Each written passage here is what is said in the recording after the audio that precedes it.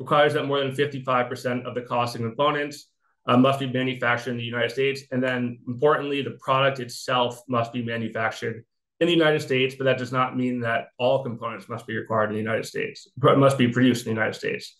So there is kind of a couple of different bars that you do need to hit. So that 55% rule, that the product must be manufactured in the United States, and that it does not require all components to be produced in the United States are the big takeaways there. How is the cost of components of a manufactured product determined? So this is the kind of math equation that will be used to determine if your manufactured product fits under Buy America. So first, determine the components manufactured in the United States. Then you must determine the cost of those components manufactured in the United States. Determine the cost of all components, and then finally you divide the cost determined in step 2 by the cost determined in step 3. So a fairly simple division equation, but that is what you'll have to do in order to prove that your manufactured product meets that 55% rule and complies with Buy America. Moving on to construction materials. So the other expansion. What is considered a construction material in this guidance? So you'll see the list here.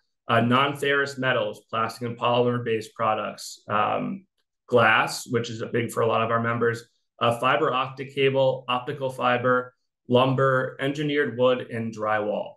One thing you'll note at the bottom is that cement and cementitious materials, aggregates such as stone, sand, and gravel, or aggregate binding agents or additives are not considered construction materials. This is noted because back in the provisional guidance, forever, these materials had never been included in Buy America. The provisional guidance, they opened the door and asked the question, should they be included in Buy America? After the comment period, they were able to come to the conclusion that these would not be included in Buy America. So you see the note there at the bottom. Glass beads. So I mentioned that glass is included as a construction material in here. And so what the final guidance states is that OMB went back to what Congress had, what they interpreted Congress's intention to be in IIJA in terms of glass being a construction material, and thus they include it as a construction material here in the final guidance. There was a question of whether or not it would be considered a manufactured product, but in the end, it turned out to be a construction material.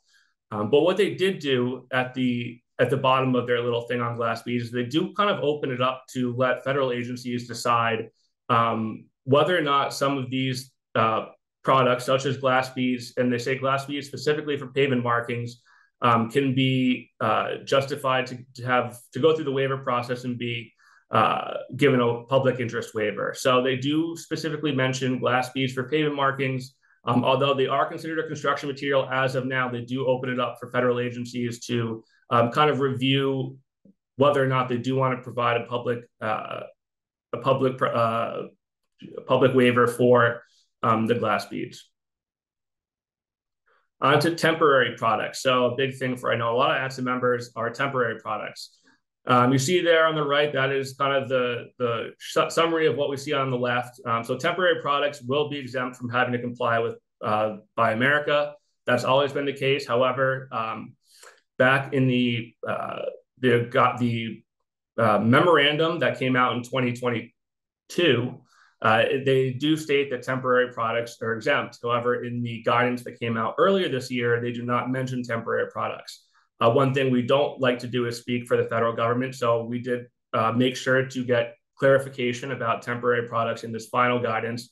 And they do state that we should use the phrase from the memorandum from 2022 saying that temporary products will be exempt from having to comply with Buy America. And I've gotten some questions on this. So just to kind of visually break it down for everybody, if your product is temporary, you go to the right, you see temporary, exempt from Buy America. It doesn't matter if it's a manufactured product, a construction material, iron and steel, if it's temporary, it is exempt. If it is permanent, if you bring it to the job site and don't take it off, you see the 3 buckets that we discussed earlier, and those lead down to having to comply with Buy America. So again, even if you have a manufactured product, if you bring it to the site and take it off, it's temporary, it is exempt from Buy America. The waiver process. So the guidance provides 3 ways in which other exemptions can be made. So the 3 main waivers that they discuss in terms of Buy America, a public interest waiver. So the public interest waiver, I kind of touched on it with glass beads. There's also a couple of examples they give, such as if a state has a trade agreement with a foreign country, they can apply for a public interest waiver. So there are some ways in which those will be given out. A non-availability waiver. So if you can prove that what you are trying to obtain or make or produce in the United States, and you can't make it, you can't find it, there's no quantity of it, and you can prove that, then you can apply for a non-availability waiver. And then the 25% unreasonable cost waiver. So if it will increase the cost of an overall infrastructure project by more than 25%, you can apply for that unreasonable cost waiver. Now, these waivers won't be easy to obtain, and we'll kind of just quickly go through the waiver process. So you have to request a waiver. Again, this is all on you. The federal government will not be doing this for you. You will have to bring them and apply for the waivers on your own, so that you can request a waiver. And then before they issue a proposed waiver, you have to explain why you believe that this waiver is justified. And then even if you get to that point, then there's a 15-day waiting period where there's public comment on your waiver. And then OMB has the final say on whether or not they want to approve your waiver. So it's not going to be an easy process. It's not going to be just writing a quick paragraph and saying we want this exempt. You're going to have to go through a lot of hoops in order to get a waiver, assuming that they want to give it to you. I think we wouldn't hold our breath about waivers. I think it's the administration's intention to really push to see as many products and materials as possible fall under Buy America. So that's just kind of a note there on the IIJA related waiver process. So what happens now? So the guidance that was officially submitted to the Federal Register, as we mentioned, on August 23rd, that means 60 days from now, it will be enacted into law. So that's October 23rd. Again, this coming from the Office of Management and Budget. This means it's a guidance for federal agencies on how to implement Buy America. What we expect now to happen is that DOT FHWA will release its own guidance on how they will implement this new law. So basically what we have is OMB telling DOT, hey, this is what we want to see you do. Now we're going to turn to DOT and look at them and have them explain to state DOTs, here's how we want you to enact this law, and here's what we want you to do. So there will be another step here, and we will see more information, more specific to our industry, come out on Buy America. But this final guidance from OMB kind of sets the stage for what we're going to see in the next couple of weeks and months until we do see something from US DOT, hopefully soon.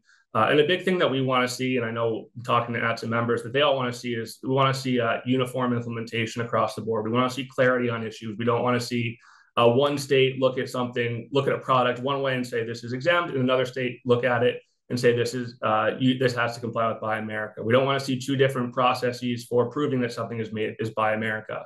And that's kind of what we've been pushing for over the last couple of weeks and months.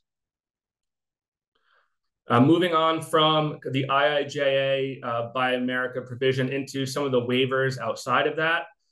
So there is this waiver that was rolled out August 15th on de minimis costs and small grants from U.S. Department of Transportation.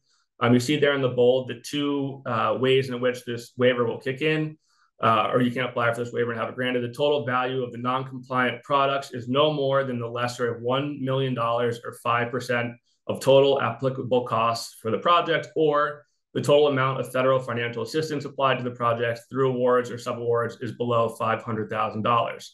To sum this up, it really is a way in which they want to take the burden off of you to certify commercially available off-the-shelf products. So if you do buy small products from, say, I don't know, a Home Depot, you don't have to go chase the foreman around to say, hey, can you sign off on my waiver to prove that this is made in America? And so this is kind of a smaller waiver, but a way to take some of the burden off the construction industry. The big waiver that we're still waiting to hear back on is this manufactured products waiver. So this waiver has been around for 30, 40 years, and it's part of IIJA. It instructs the federal government to review all waivers over 5 years old. So this waiver is currently under review. Like the guidance earlier this year, there was a comment period on this waiver in which ATSSA submitted comments on, pushing for the continuation of this waiver. We haven't seen final answer yet. We don't expect it to be continued in its current form. As I mentioned earlier, we expect the intent of the administration to ensure that as many products and materials can fall under the Buy America provision as possible. So Continuing the manufactured products waiver would take a lot of teeth out of that. So I don't think we have our fingers crossed really that we will see that continued.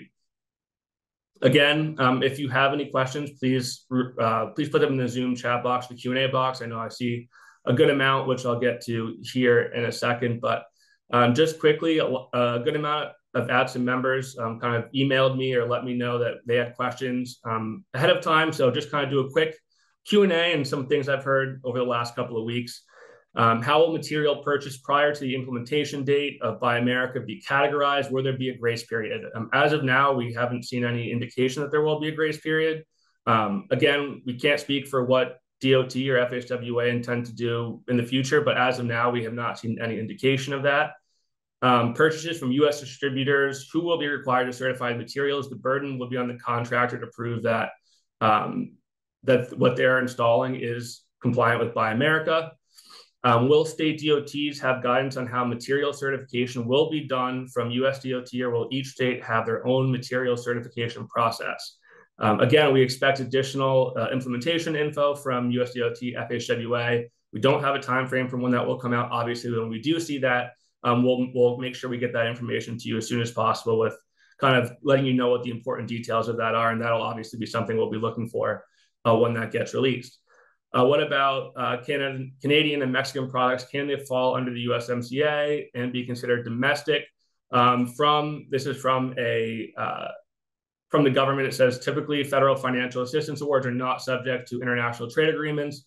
I mentioned back in one of the public interest waiver that states will probably be able to use that in order to comply with their own international trade agreements. But on the federal level, we don't really see that. Since the dollar value is the rule for the percentage of domestic to qualify for Buy America, how often is the recertification required by DOTs? Every time product is sold monthly. Again, we're looking for more guidance from US DOT, FHWA on this. Initially, our thought would be that every time a project occurs, they'll need to provide that documentation. But again, something to look towards US DOT, FHWA for more guidance on that question as well. And finally, can we include labor and overhead as part of the finished product's domestic value? No, labor is not considered a cost that can count towards the 55% rule. As I mentioned, it is strictly the cost of components that must be part of that 55% to get to that threshold. All right, questions from Zoom chat, and I will pop open some of these.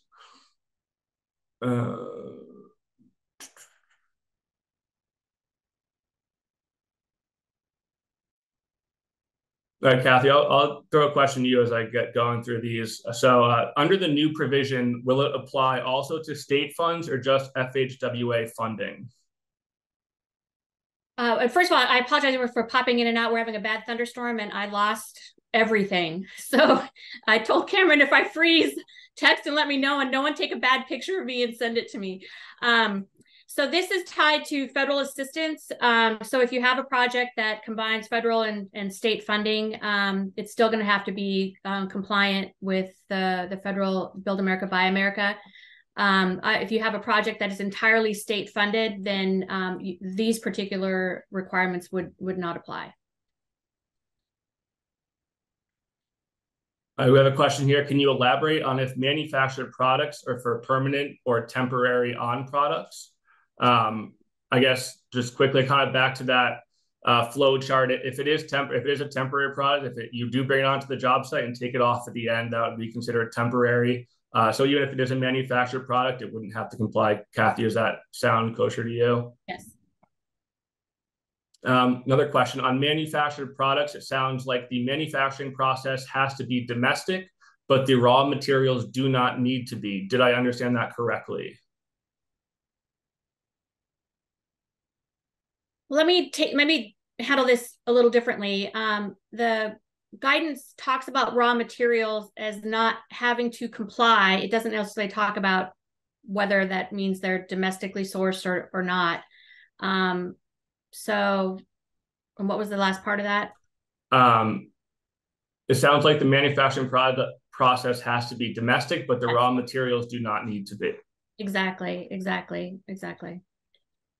Another And I question. say that, and I just want to make sure that everyone understands the raw materials, as long as they basically aren't altered and processed when they come to the site, do not have to be Buy America compliant. But if there's a manufactured process involved, then they certainly could become a manufactured product.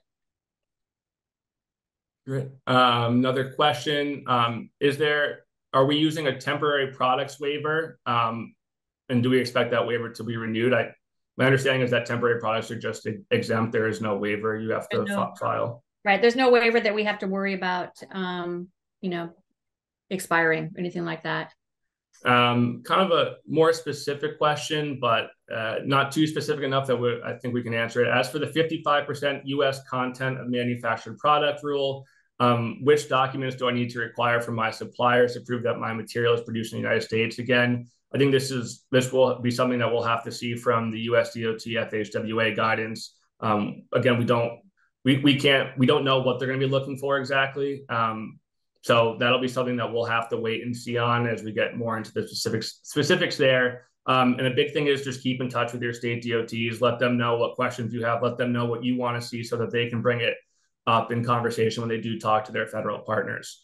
And could I just jump in? And and it's certainly our hope that there's a standardization of the forms and information, as Cameron talked about, across the states, so that you have one set of rules regardless of where you're doing your work.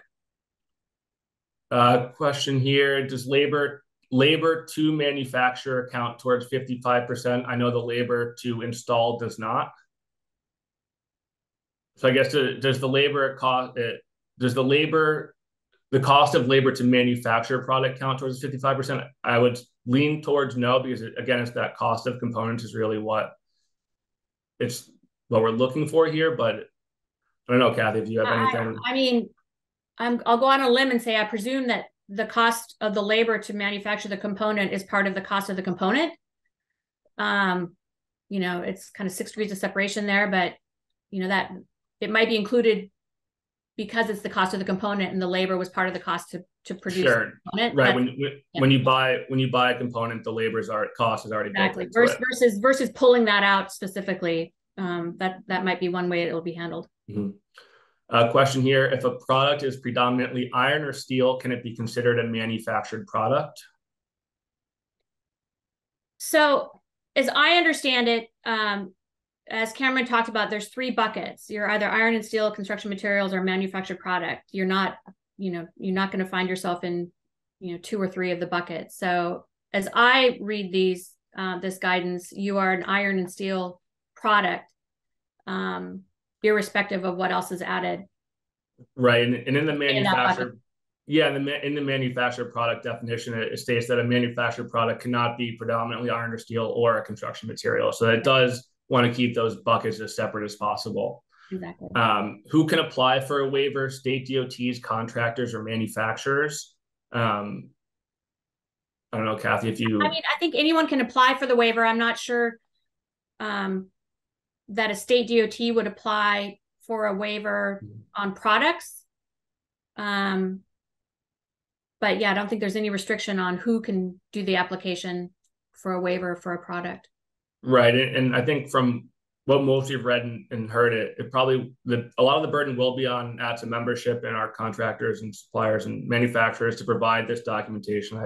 I don't think the federal government will be making it as easy as possible to get around some of these Buy America statutes. Yeah, I will say though, those of you who've had the pleasure of reading all of the documents, and they do make a point of saying they're going to continue to try and get input from stakeholders with regard to the implementation of this, and see what other revisions they may need to make going forward based on what experiences people have. And if you're looking at a waiver, even if the state DOT isn't going to be the one to apply for the waiver, they may have some of the information that you'll need in order to support your waiver application. So as Cameron said, I would stay in close touch with your state DOTs. Another question here, it's kind of more on the procurement side. So it's kind of a follow-up to our temporary product question, whereas if temporary products are exempt, but what if the DOT or a federal contract holder decides to buy a temporary product like a message board, a barrel, a cone, even if they do bring them on and then take them off that project, who procures them, would that impact the Buy America status? So the key phrase is incorporated into the project. So if I understand the question, you have a message board, it's brought there on a temporary basis, state DOT buys it, takes it from that project and moves it somewhere else. It's not incorporated in that project. It would still be a temporary product. That's how if I understand the question, Cameron. Yeah, that's the way I would look at it as well. And I think that's kind of the key. And it's just remembering that flow chart is no matter what, if it is temporary, and they've been very clear to follow what we saw in that memorandum from 2022 about exempting temporary products. I don't see a way in which there would be a way in which temporary products would have to fall under Buy America as currently written. Yeah, the real key point is going to be that phrase that they made a point of clarifying that it has to be incorporated into the project. So just keep that in mind when you look at all of this. Mm-hmm. Yeah, and if you all have any questions, please continue to submit them. We have only one or two left in the queue, so if you do have any, please feel free to ask. I know we do have a couple more minutes definitely here. Can you clarify the difference between raw materials used in a product and components used to make a product? Oh. The inference is that the materials and the components may be treated differently.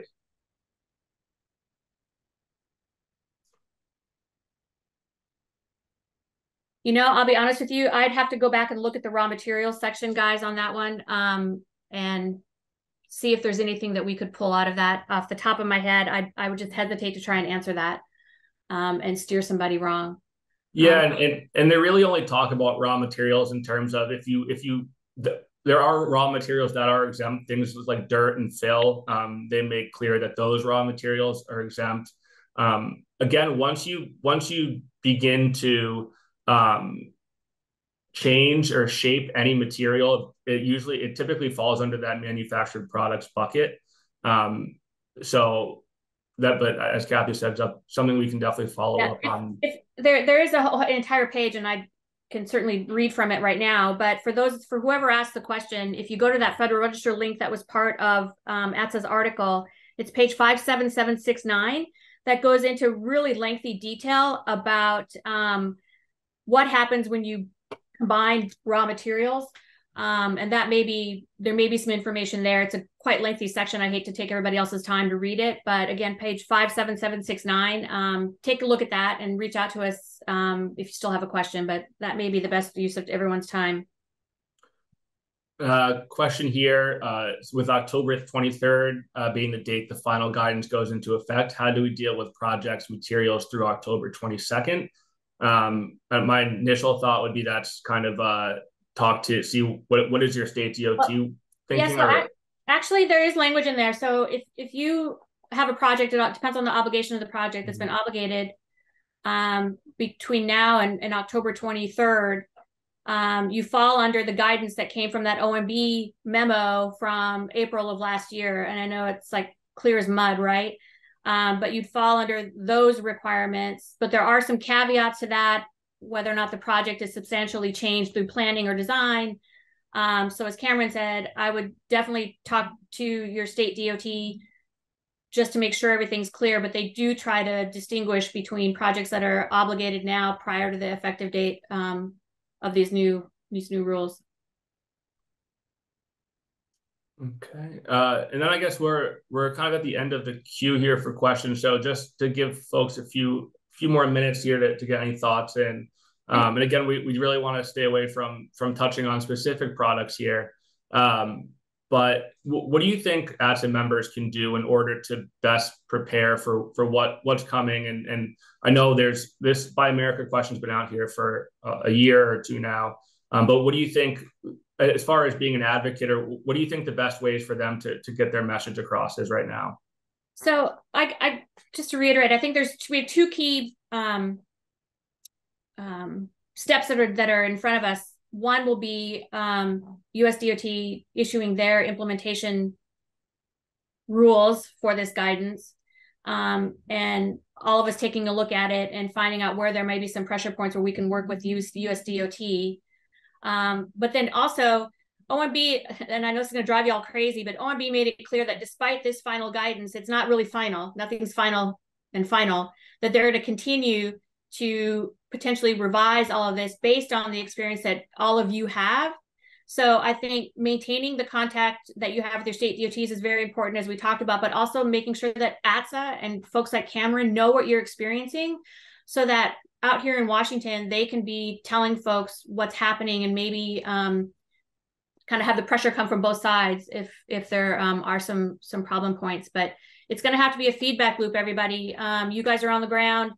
Tell us what's happening. We'll let you know what the rules are, and then we're just going to have to kind of feel our way through this. Yeah, and I think a big thing too is let your state partners know. Let state DOTs know what you're nervous about. Get them your questions now, because as Kathy mentioned, we're waiting to see something from USDOT, and obviously the state DOTs work closest with USDOT. So let them know your concerns. Let them know the questions you have that maybe we aren't able to answer, and try to put the pressure on them to get answers as well, because they're going to be in the same boat too. They don't want a lack of clarity. They don't want a lack of uniformity. So really try to push them as much as possible to get the answers as possible. And if you're finding, some of you may do work where you're being kind of, sorry for all the thunder, you're cutting across different FHWA divisions. And if you find that there are inconsistencies, because it does happen, as you all know, again, that's going to be something that you'll have to let us know, and we can try and work on that out here if there are any inconsistencies once we get that implementation guidance from Federal Highways. If you find that things just aren't as consistent as they should be across division offices, let us know and we can work on that. Please clarify regarding labor costs to produce construction materials or manufactured products. So it would be the labor cost comes into that 55% rule for manufactured products, and it does focus on the cost of components. What it does not allow for is you including labor costs in manufacturing the product. And as we kind of touched on, we believe that any labor cost in creating the components for your manufactured product would be built into the cost of that product already, and we wouldn't be splitting that out in our definition. Kathy, is that correct? Yeah, I mean, there's nothing in the guidance that talks specifically about how to treat that, but I'm just, again, presuming that your labor cost to produce the component is part of the cost of the component that you'll be reporting in order to meet that threshold. I know some folks have asked to share this, and I guess I should mention that this is being recorded, and so all this information will be available to you all. I think early next week we should be able to get this out to all of the folks on this call and to ATSSA members. So if you do have a question about something you saw previously, happy to talk after, but this will also be available in full to everybody then. Question here, what about cost increases on jobs that were started years ago that now fall under Buy America? My understanding is that if a project was started years ago, that it's past that point for Buy America. Is that for this current iteration? So I guess the question is, a long-running project, how does Buy America affect this? Yeah, I would answer that it's going to depend on when the funds were obligated, because the timelines that I mentioned as far as what rules you fall under is based on the obligation of those federal funds for that project. So if the funds were obligated years ago, you're going to fall under whatever was in place when those funds were obligated. If it's a project that is ongoing and more funds have to be obligated, there is a provision in here that if it's the same project and it needs money within a calendar year, there are some caveats to the Buy America, depending on when the funds were obligated, if that makes sense. If the funds were obligated prior to Build America, these new rules, and that same project needs more money during that calendar year, then there would be a whole different set of rules for those products, because it's the same project. So they are trying in some ways to limit the impacts for projects that are ongoing. And then, Kathy, could you just share one more time that the page on the Federal Page Register number for raw materials? Yep. So folks, go to the discussion on combining raw materials, et cetera, was page 57769. So if you go to that link that was in that article, or if you just have the Federal Register from August 23rd, page 57769, it's 41 pages. And I know that sounds onerous, but for those of you that have individual interests, construction materials, manufactured products, raw materials, it is pretty easy to find those sections that apply to you, and you don't have to slog through the other pages. So I really would recommend that you take a look at that. If anything, it will help you formulate your questions that you need to ask your state DOT or your other partners. So page 57769 on the raw materials, and hopefully that helps. If not, whoever's asking the question, please, feel free to reach out. And I just hate to read all that in front of everybody now that I need glasses, everybody. I've crossed into that.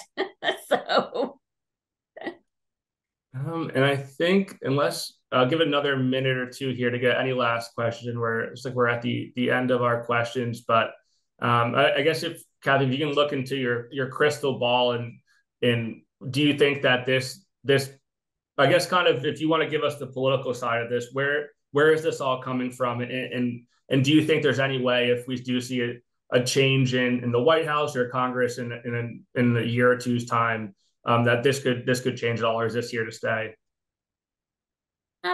So that's a really interesting question. It's hard to find a politician that is against Buy America, right? I mean, we all want to see American industries thrive and folks put to work, and that's the goal of the provisions. I do think you find some sensitivities among members as far as just the complication and just the realities of some of these things, supply chains, et cetera. And you saw that with members of Congress reaching out as OMB was putting this guidance together, making clear that, the costs, delays, all those kinds of things were very important to members of Congress. So I don't know that I see them going away entirely and going back to where they were pre-IIJA.